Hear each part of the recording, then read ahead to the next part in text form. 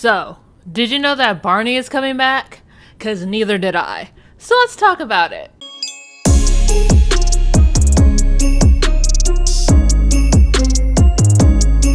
What's up everybody, my name is Shantoria. Welcome to the video and I pray you all are doing well. So today's video was supposed to be about the music and Barney and the thought process behind it. And a section of this video is I will be talking about the I Love You song. But this will be more about Mattel bringing back the Barney franchise. And it makes sense considering that the 2000s is coming back around and Gen Z is getting older and reminiscing. I was actually surprised that I learned that Mattel had bought the Barney franchise. I guess they wanted to buy something since they couldn't get Bratz. And what a brand to purchase? Another one with a history of petty lawsuits. I promise you guys I love Barney, okay? If you guys want to know what I'm talking about, I'll link my Barbie versus Bratz video in the description below. But watch this first. So Mattel is planning to bring back Barney in the form of a CGI animated TV show that is scheduled to premiere sometime in 2024. And they revealed the new design of Barney and it was not received well.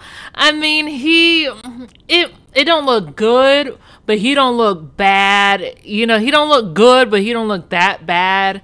I mean, you know, I'm so used to the human in the costume form of Barney that, you know, it's whatever. And also I'm comparing it to the cinematic disaster that Sony did with Sonic. So it's a scale of meh to you know what I mean? It's fine, but there's room for improvement. Many were tweeting that Barney had gotten plastic surgery. They've used the hashtag #NotMyBarney, cause same. But it's hard to, you know, there's always going to be backlash or some form of uproar whenever you change something that people are so used to seeing in a different way. Like I said, he looks okay, but you know, there's room for improvement. And one way they can improve my guy is his height. Don't take away my tall person representation. My homie was tall. And speaking of representation, Daniel Kaluuya, the actor famous for Get Out and the film Nope, his production company is currently in the beginning stages of doing the live action version of Barney. And when I tell you, when I heard this information, when I learned this during research, I was like, what? What?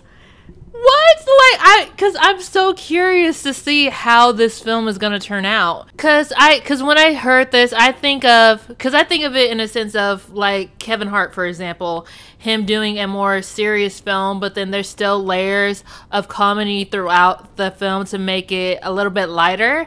And I can't help but really think that that's what's going to happen with the Barney live action film. And in an interview, Kaluuya mentions that he knows that the roles and films that he's been featured in and played in will affect how people view the film. And it's going to be interesting. I'm actually very excited to see it. And he mentions that he wants to take a more serious tone for the new Barney film, considering that Barney himself is known as this happy-go-lucky guy. And at the time of Barney's prime in the 90s, he very much was the polar opposite of the edgy, I do what I want, mom, free spirit that was really popular at the time. And and Barney is known for being very lovey-dovey and teaching kids emotional intelligence that they thought at the time was not something a man should be like. In the I Love You, I Hate You documentary, a father had mentioned that he did not like Barney, which is putting it very lightly, by the way, very lightly, stating that it wasn't something that he could enjoy with his daughter. But Cheryl did say, and I quote, Barney was written to really connect right to children. We want adults to approve of what we do, but it's really not for adults, it's just for kids. And Cheryl created this show for children like her son Patrick, who are very high energy, and parents just wanted their child to sit down long enough to really enjoy something that they're watching, or just so that they can go do something for like a few seconds. And there's nothing wrong with that. The issue is that I, as a kid who watched Barney, I don't remember learning anything at all. I just only remember playing the same musical number over and over and over and over, which, by the way, I watched 2 episodes of Barney. 2, by the way. I was only able to watch 2 because in the 2 episodes I watched, there was 9 songs being sung. Keep in mind that this show is possibly running about 22 minutes. an episode. So there's 9 songs in 22 minutes on top, not even counting the intro and the outro song. So, oh my God, it was just so annoying. And then there was no real focus either. It's not too much of a focus either in the lesson being learned. And honestly, it wasn't really much of a lesson to be learned, if I'm being honest, completely honest, or at least it wasn't executed that well, in my opinion, my humble opinion. Steve Burns, who was the host of Blue's Clues, comments about Barney having a lack of more teachable, serious tone within the show. Barney, elect irony, cynicism, and grit. All the things that I, as an adult, came to understand the world was about. It's not just about Barney being on a children's television show that makes him bashable. I suppose maybe that is because the children's television, like Sesame Street. There's something broken about Grover, and there's something broken about Bert, and there's something broken about absolutely every single one of us, but there's nothing broken about Barney. And after hearing Steve say this, I begin to wonder and think about what I have been taught about growing up, and that it was really just a push for people to grow up. And we are taught to lose that childlike wonder that we so admire in children.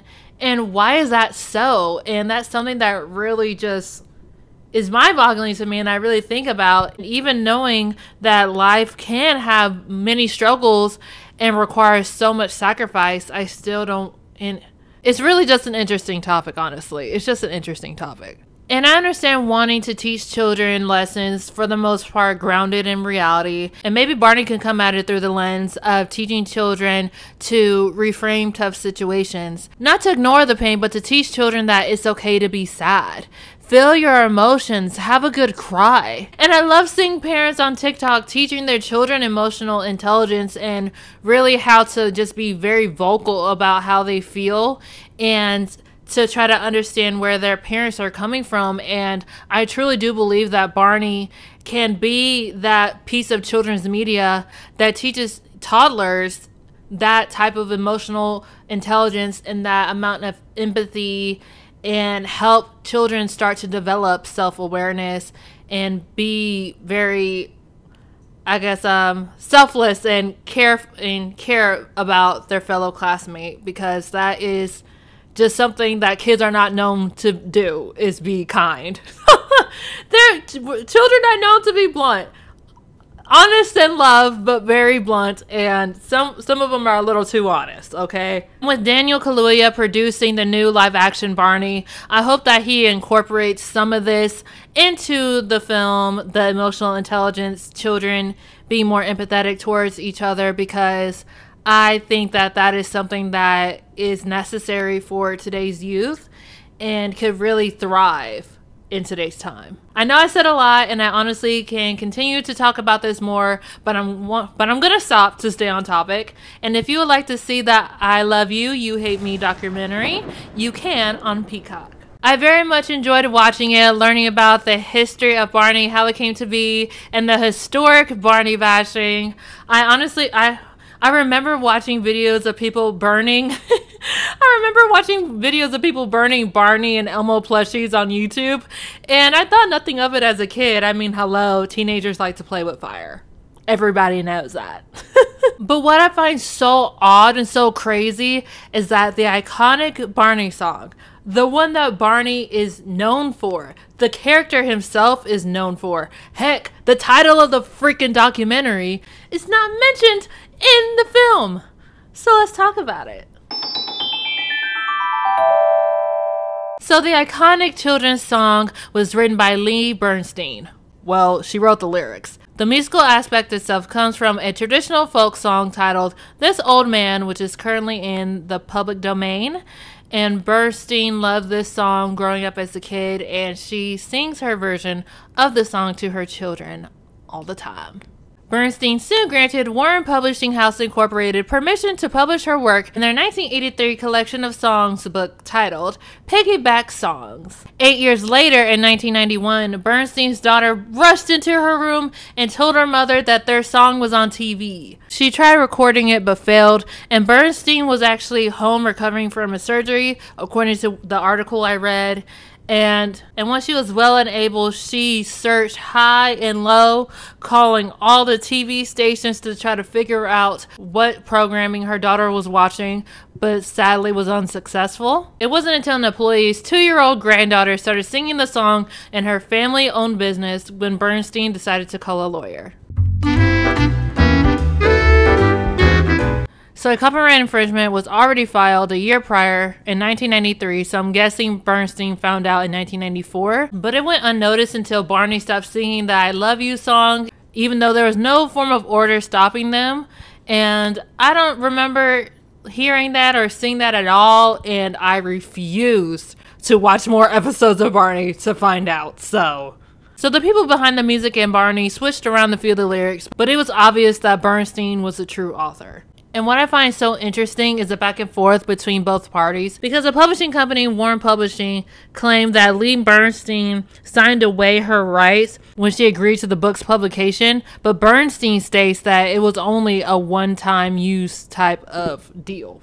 And Lions Group in Richardson, Texas, who owns Barney, claimed that the firm paid Bernstein for the rights to use I Love You and Barney's videos and shows after an unsuccessful extensive search for the copyright on the lyrics heard by the children of a co-creator of Barney, which I find is a very contradictory statement. I'm guessing this was after she had filed the lawsuit, but I'm not quite sure about this one. Stuart Dunwoody of Davis Wright, who represented Lions, stated that Bernstein initially received $7,500 plus an every several year payment of $2,000. And considering that Barney made an estimated $50 million alone on licensing, it's fair to say that it was not a fair trade. And she sure was not fairly compensated enough. And I'm very curious to know if Mattel will include the I Love You song in the show itself, or possibly in the promotion of the show itself. The same with Daniel Kaluuya's live action version of Barney. Why would we even call it live action? Barney is a freaking man in a costume. He's already live action. Mattel's version is the one that's the odd one out, but whatever. But what do you guys think of Barney coming back into children's media, and what are your hopes for the franchise? Did you watch it? Do you remember any songs other than the I Love You song? For me, it's Mr. Sun, Sun, Mr. Good Sun, please shine down on me. Let me know in the comments down below. And I pray you all have a blessed rest of your day and an awesome rest of your week. Peace out.